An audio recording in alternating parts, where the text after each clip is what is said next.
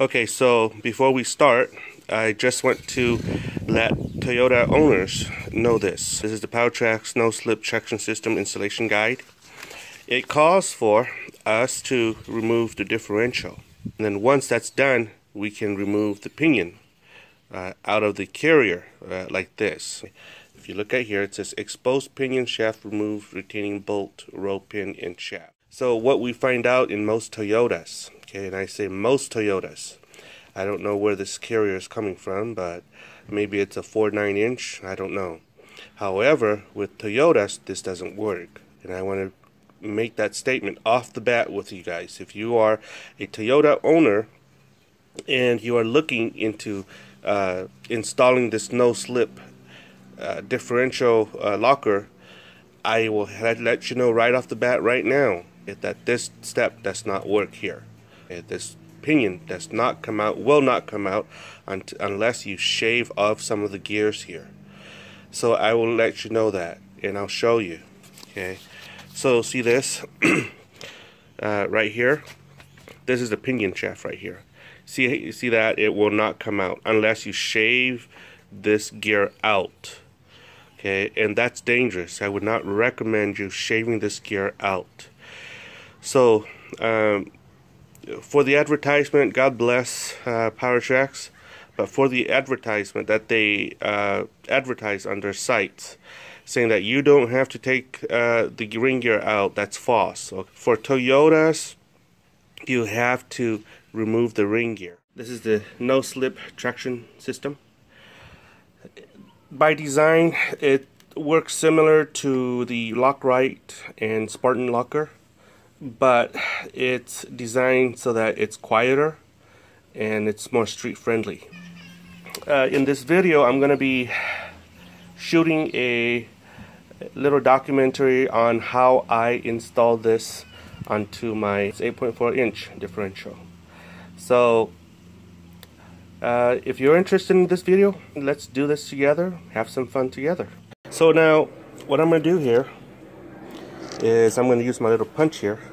I'm going to dimple this side. So look at here, I'm dimpling these so that I will not switch this thing around that way. See, this side has dimples, that side doesn't. So now it's time to remove the bolts here. I'll show you how it looks like once I finish removing them, okay? Okay, so I've removed all the bolts here. And just to recap, I've already checked the patterns here, okay, and it looks really nice. This is how it looks like. And I've already checked the backlash, and this is my measurement here, and I record everything that I've done so far. Pinion preload is 10 to 15 inch-pound to get it turning. Backlash for the ring gear RG is 0.008 inch, and the 4 main bolts is, it took me 110 foot-pound to loosen it. So now it's already loosened. What I'm doing here is I'm using this rubber mallet, and I'm just hitting it so that I can unseat the thing here. So this thing came loose. So now, if you could see here, everything here looks really nice. This is the bearing right here. And if you could see here, this is this little thing right here. This is the shim. So I need to remember which shim goes to which side, okay? So on here, I'm gonna punch this. I'm gonna make one punch here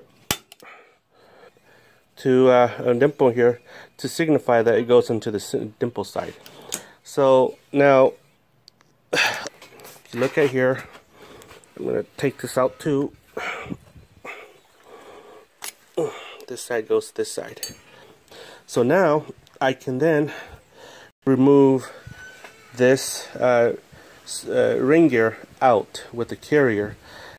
Okay guys, so I've removed all the ring bolts here. I've also dimpled this spot right here, see that? So that I know exactly that this is the place where it came out from. and that's what I'm going to do when I install it back. So what I'm going to do now is I'm going to tap this loose from the carrier here, so that I can remove the pinion here. Okay, so as you can see here, I I was able to punch out the ring gear. You can see the markings here. This is not damage to the ring gear. It's actually the residue of the brass punch here. You know, you see the right there. I was hitting it like this with a hammer, so that it'll loosen from the carrier here. So I'm going to put this right here, and I'm going to concentrate on the carrier here. To really get to the pinion here, to take it out, you have to take out this little dowel that they inserted in here. It's a locking pin or dowel. Once that's done, this thing can come out. Okay, so I'm going to have to work on this to have this thing come out like that. Okay guys, so this is how to punch out this little pin right here so that you can have access to the pinion here. See, if you don't have a punch, you can use something like this, a drill bit. And so what you do is this little hole right here is designed so that you could use a punch to punch the pin right here out. So I'm going to show you how to do this. Okay, so it's coming out. So as you can see there, it's coming out just like it should. And then what you need to do is use a plier and pull this thing out. Once that's done, this thing can come out. So this is out, and as you can see here, the pinion here can now slide out easily. Okay, so this pinion goes here. So now that's done, what you need to do is you need to remove the spider gears here. This is how you remove the spider gears here.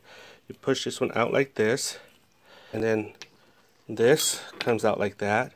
So I'm gonna remember to put it like this, and this side here I'm gonna remember to put it like this on this side, and there's a little washer that goes there. So then this thing should come down. The spider gears have been removed. See this right here? They have been removed, and now we just have the housing by itself. So I'm gonna clean this with brake cleaner, and once I clean that, I'm gonna install that.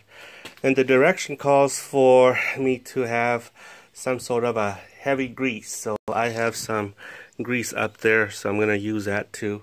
So I'm gonna go clean this. Once I'm done, it's dry, then I'm gonna make my ring gear so that it can just come over here really easily, slip over. My purpose, moly fortified grease. It's for disc brake wheel bearings and chassis suspension, universal joint and whatnot.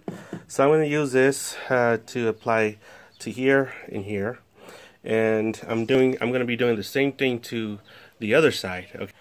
So the direction calls for me to lubricate this with grease. So that's what I did, and it calls for doing it liberally. Okay. So now it calls for me to insert this unit here into here like that. Okay guys, so now once you got everything lubricated, what you do is you insert the coupler into the sides of the housing here, the carrier here. Okay, and the direction calls for that. This, you know, this spot right here, it's the widest spot, right? It needs to point out towards you. The direction also calls for us to put these little saddle springs here, okay, into these holes here. So we're going to do that before we do anything else.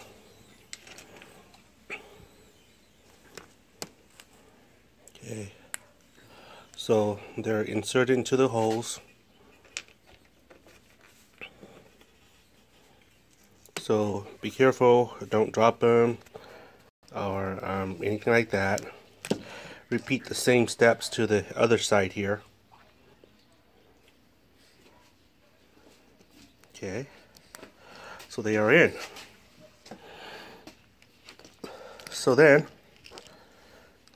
it's time to insert this like so. Now when you insert this, okay, I'll show you here.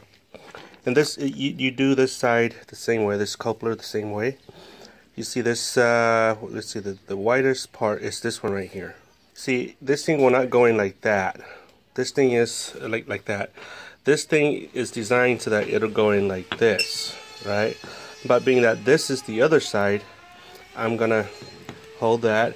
See this mark, this hole right there? It's this directly above this, on the other side of this wide teeth right here. Okay, and there's a reason for that one, and the direction calls for that. So now I'm going to insert this here, and I'm going to turn this little hole right here toward me. It's in. I'm going to turn this in. See this? Okay. The reason why this is called a pedal gap here is because this little pedal right here. So I'm supposed to align it onto there. Okay, like so.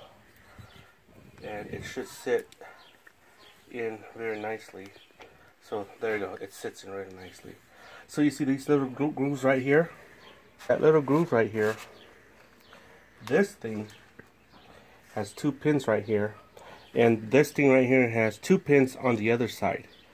So we're gonna slide this in like so, and it's gonna go in like this, in like that, and it's gonna go, and it's gonna mesh in like that. Put it right here. Okay, so the direction calls for me to put these springs here together like that. It wants me to put this in here, wedge these 2 springs into here like so, and I'm gonna have to use some force. There you go. Okay, so it's in. Okay, so then I'm gonna turn this over to this side, and there's another spring slot here. Put this here, spring here, into here as well. Okay, hold on. Because there's tension on that side, I'm gonna have to wedge this out a little bit. Okay. Okay, can you see? Mm-hmm.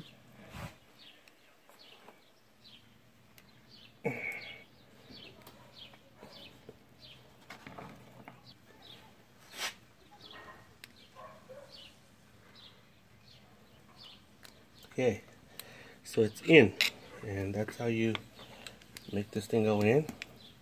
Okay, so let's check the other side, and the other side is in as well. Okay, so you see this right here? This is sort of like this thing acts like a feeler gauge. It gauges the gaps between these 2 drivers. So you know how this is wide and narrow, wide, narrow. So the direction calls for me to check it with the narrow side. When it fits in like that, it should not go into the wide. You know, if you make it wide like that, it shouldn't go in. But if you make it narrow like that, it should go in like that. And that's what the direction calls for. It fits, meaning that there's so much grease and tension right here. I have to use a little bit of elbow grease to make it go in. But I can assure you this thing fits like that. Okay, so, and the direction says that if it doesn't fit, or if it's too large, then to call the manufacturer. So now we are installing the pinion here, and to install the pinion, it has to go through this little pinion hole right here. Okay, see this right here, this little hole right here? We're going to utilize it. It'll go from here, it'll go into this hole right here. We're going to have to use a stopper pin, which is this little doodad here. Right here. After we after we put this inside here, in through here, we're going to use this little dowel here as a stopper pin so that this thing won't come out. Okay, so we're going to push this inside like that. Okay, so if you see here, I don't know if you could see there, right now it's coming through this side right here, and so what we need to do is we need to use some little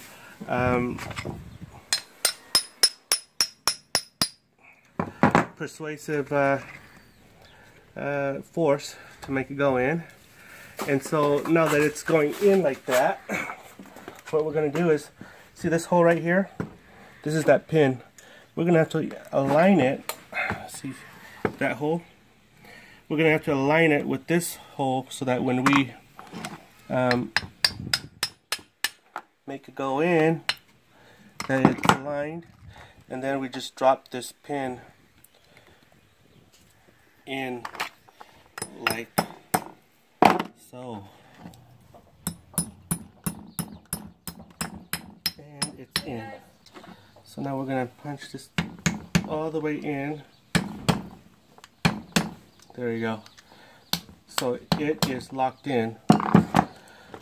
What we're going to do is we're going to punch this into there so that it'll close that little gap right there. This calls for a more powerful screwdriver. And okay, excuse me.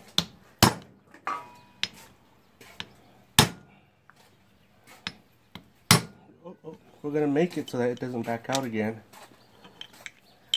See that? So I punched this in here so that that pin will never ever get out. So now here comes the fun part. We're going to put this in the freezer so it'll shrink.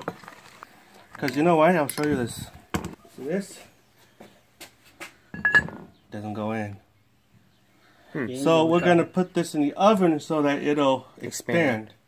We're going to put this in the freezer so it'll shrink. Okay, so this is my sidekick. Basically, what we did here is we're installing the ring gear back into the carrier.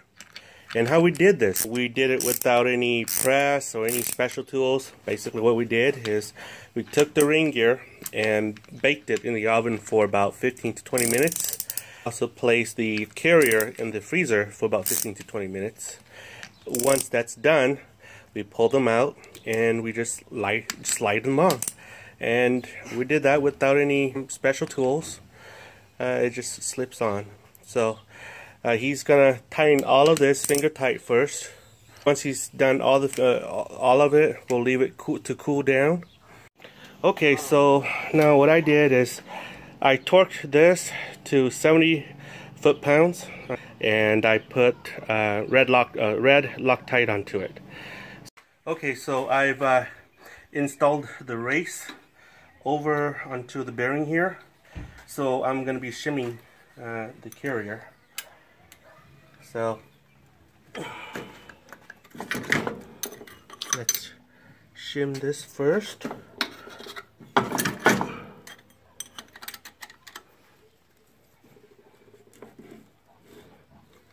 Okay, it's pretty tight.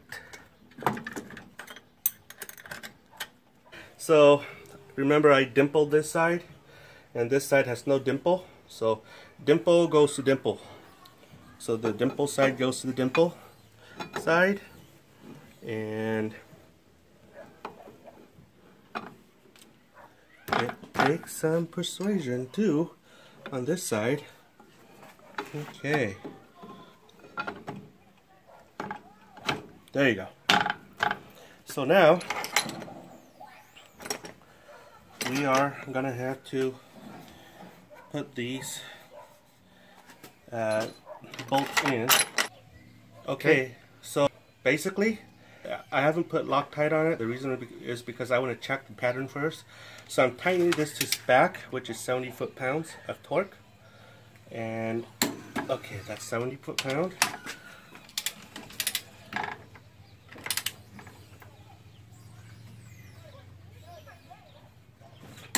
Okay, and once I've tightened this, I want to check the pattern, make sure it's still the same pattern that it was when I first started it, and make sure the backlash is okay as well. So yeah, 0.008. So we are dead on. So now we're going to check the pattern. Okay, so let's see. And the pattern is still the same. That's the ideal pattern that we're looking at. Yep, so everything's still the same, guys. So what I'm going to do next is I'm going to take out this again, take all of these out, the 4 bolts here, and I'm going to put Loctite on it so that they won't come out again.